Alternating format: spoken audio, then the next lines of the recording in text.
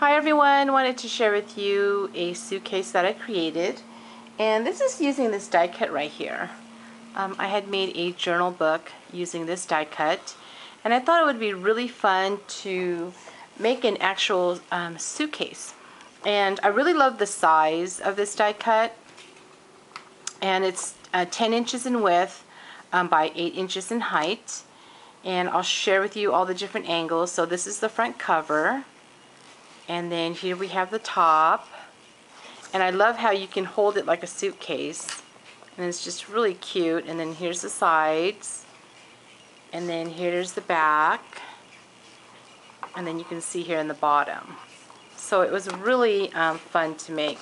And then right here on the top I add this shipping tag here that I adhered some design paper on top, and then I add a sticker that says "Time flies," and then the inside I just left it blank because I'm going to put some journaling. I just distressed all the edges of everything using the brush corduroy, and then I tied it with this winter white seam binding and just created a little bow.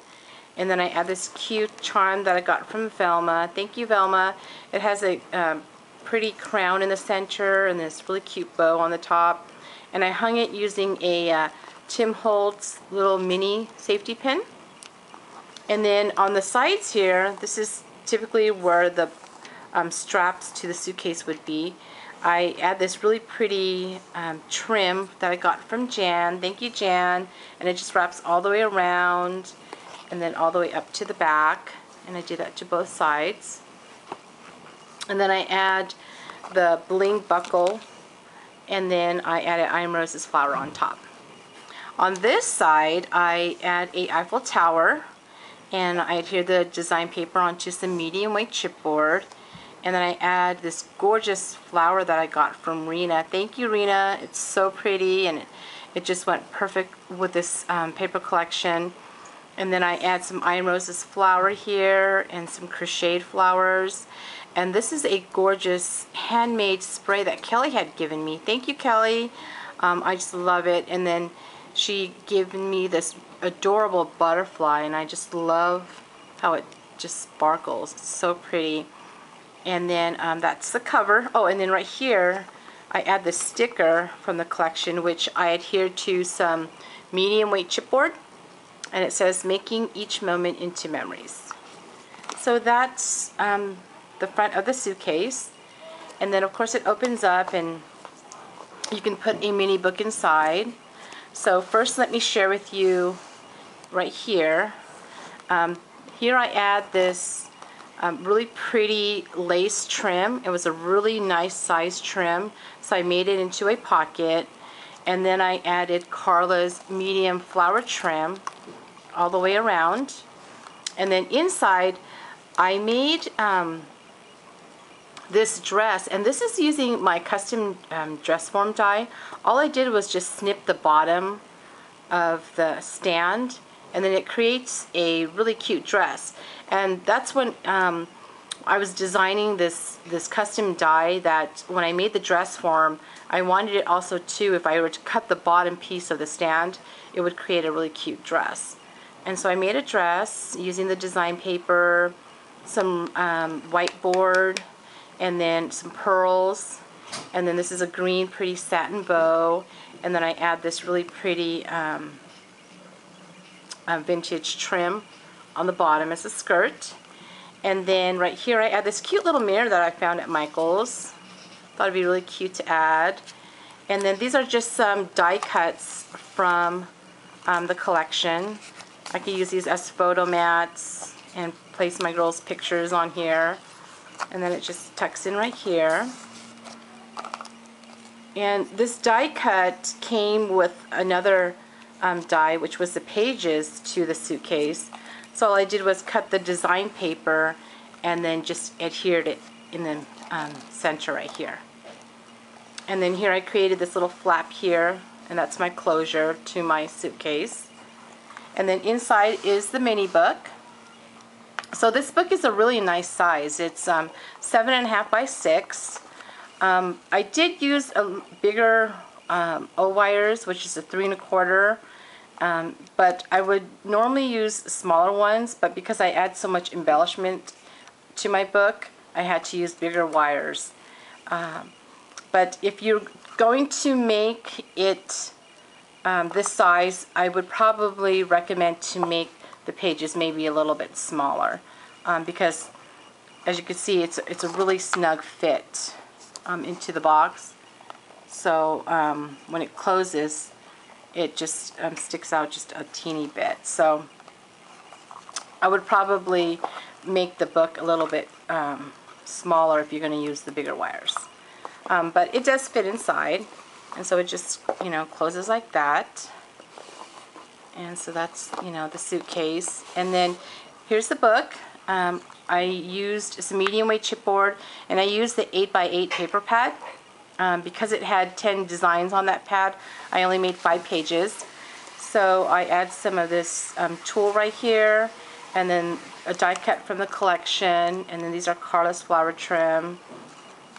And I really love it. You know, really simple, but then I was still able to, again, add some dimension to it. That's what was nice about the suitcase. It's large enough to where I can at least add some dimension to my pages. This one I kept simple. I really love the flowers on here. And then I add some pictures of me and my girls. So I went from the oldest to the youngest. So here's Ariana and I. And again, I layered a lot of the die cuts from the collection. Add some bling, some Iron Roses flowers, a Prima trim. This is some of the flower die cuts from that die cut pack. And then this is a sticker that I adhered to the medium weight chipboard. It says You and Me. And then this is a bird using the Jenny Bolin Fiskars punch. And then I just add a bling for the eye. And then on Natalie's page, I use a antique papery collection. And then I just layered that. And then I again layered some more of the doily and the flowers back here. And then here's some more of the flower die cuts. This is another sticker that says These Are the Happiest Moments. Again, I adhered it to medium weight chipboard. And then this page is of me and Maddie, and then she's holding Princess. Again, lots of layering. This is another sticker, which I adhere to medium weight chipboard, and some more Iron Roses flowers. I love these file embellishments from the collection. You can put a photo back here, and it's just really cute. You can even create this yourself if you have this file folder die. All you would have to do is just take the movers and shapers die and just place it, and then you can create your own little window. It would be really cute. Or you can use any of the movers and shapers and place it onto this file folder, and you got yourself one just like this. And then this is a die cut right here. And then all the pages are distressed with the brushed corduroy. And then here's another page using again some of the die cuts from the collection. And then this is of me and Ashley, and that says Everything Grows Better with Love. And then again adhere to some medium weight chipboard, some flower die cuts. This is a photo mat that was part of the collection. This Eiffel Tower is from the antique papery. And then I add a trim and then some more Carla's flower trim. And then the back I add this sticker that has a key, and it says My Heart. So the key kind of coordinates with this key that's on the front of the suitcase. So that's the mini album. Really fun, and again I really love the size, and you can use any shape of die cut to put inside the suitcase. As you can see, it fits a really large size die cut, and I really had fun making this. So it just goes in like that, and then it just closes like that, and then you got yourself a really cute suitcase. And again, the die cuts will be to the suitcase available on my blog, and I'll have the link to my blog down below. And then now I'm just going to really show you quickly how to make this real quick. So here are the die cuts. I'm using just some blackboard, but the kit that the die cuts that you're going to get is with medium weight chipboard, and you'll get 6 of them. So you can make 3 of these suitcases if you want. If you don't want to make the suitcase, you also have the option to make a full mini album with all 6 of the pages if you want to do it that way. And then you're going to need two 4x8 pieces of, I use the white board for mine, and this is just craft cardstock. Again, this is just for, you know, showing you how to put it together. And you're going to score it at 2 inches. So it's 4x8 and scored at 2. Okay, and you'll need 2 of those. And then this is the main piece. So this is 10.5 by 12. And you're going to score each side at 2 inches. Okay, so this is 12. This is 10.5. So on the 10.5 side, you're going to score it at 2 and then 8.5. And then on the 12 side, you're going to score it at 2 and then at 10. Okay? And then what you're going to do is you're going to cut these ends right here, okay, up to the 2-inch scored line. So let's go ahead and cut that. I went ahead and pre-fold and scored the lines here to make this video go a little faster. And we're just going to cut it there. This was really quick and easy to make. I made sure when I was designing this to make the dimensions really easy to remember, and that's what's, you know, great about designing it. So let's get the ATG gun here. But again, if you're going to put a mini album, I would recommend red line sticky tape. So I'm just going to go ahead and add some adhesive here. You want to make sure that it's completely covered when you're creating this.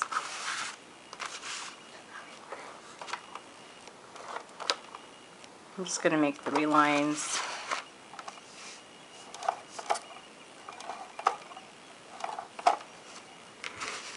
And what I did to mine was, because I used the whiteboard, I took some of the design paper and I lined the inside. So you could do that too. Now we're just going to go ahead and fold the box. And you want to make sure that it's all lined up.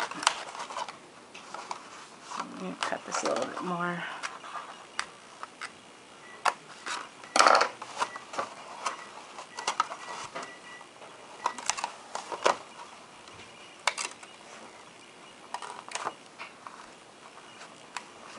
Go. And then we're just gonna, oops, make sure I'm in frame here. Line that up. So you want to make sure you cut it completely, otherwise it won't line up.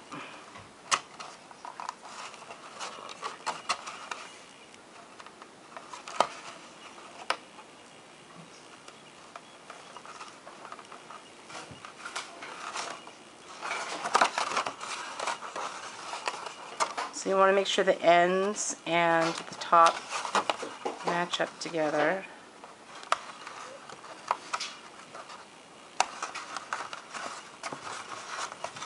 And the last one here.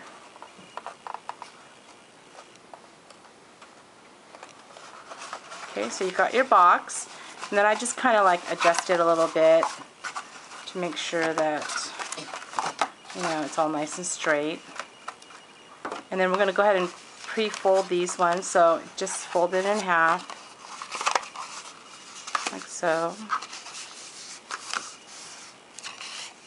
Same with this one. Okay, now the way I designed this was, I wanted the box to fit exactly into these perforated lines, and that's what I use basically as my guide. Now, if you're going to cover this with some design paper, of course the perforated lines are going to disappear. So what you're going to do is,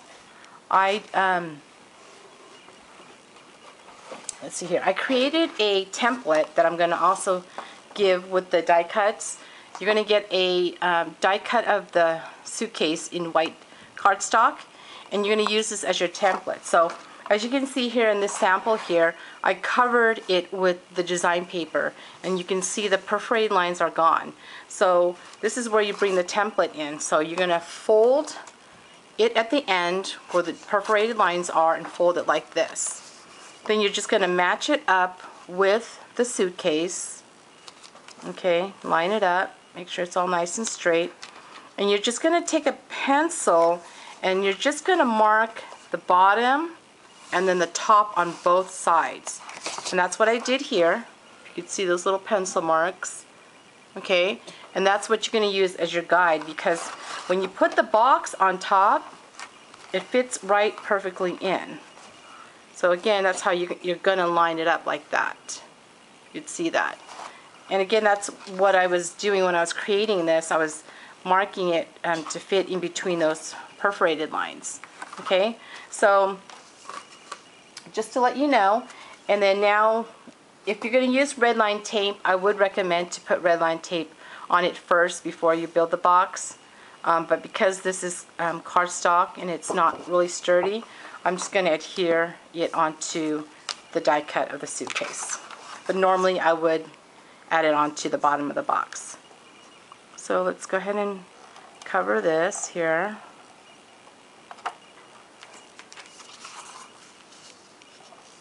And then we're going to go to make sure I'm all the way to the edge here, like so.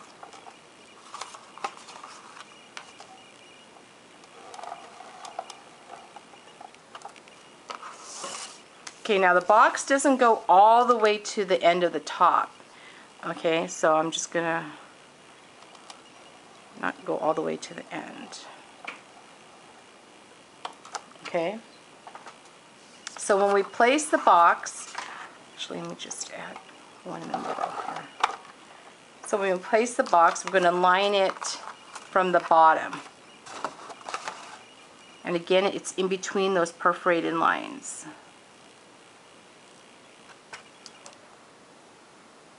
Make sure that it's all nice and lined up. You can tell when you turn it over, that's nice and straight. Okay. We're just going to go ahead and press that down. Make sure it's all nice and secured onto the suitcase.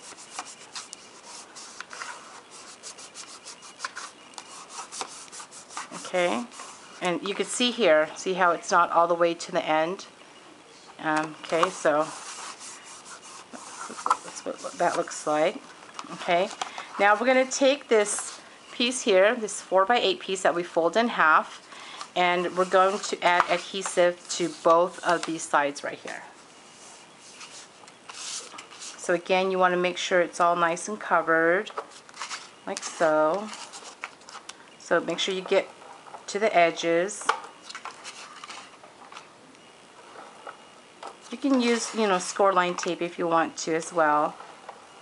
Again, it just depends on what you are putting on or inside the suitcase. You don't have to put a mini album. You can, fill the suitcase with wonderful scrap goodies and send it to a friend. It would be a really nice gift to give. So now we're going to take this and place it on the bottom portion of the box. Okay, so we're just going to place that in there. I want to make sure it's all nice and lined up.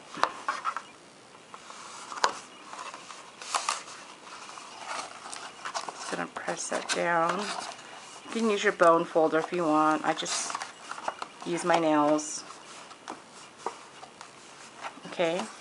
Now we're going to take the other die cut and again turn it over where it's the inside of the die cut, and we're going to line it up. So you're going to flip it like this, and again you're going to line it within those perforated lines at the end, and just make sure that it's all nice and lined up.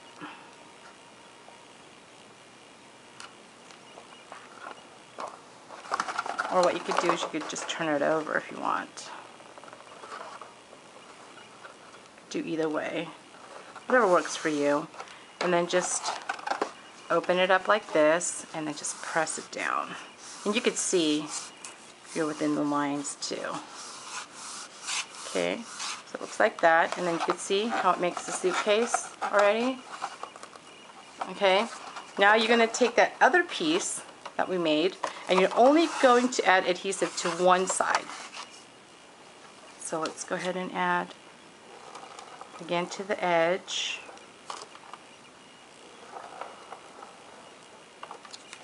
And then cover this side here.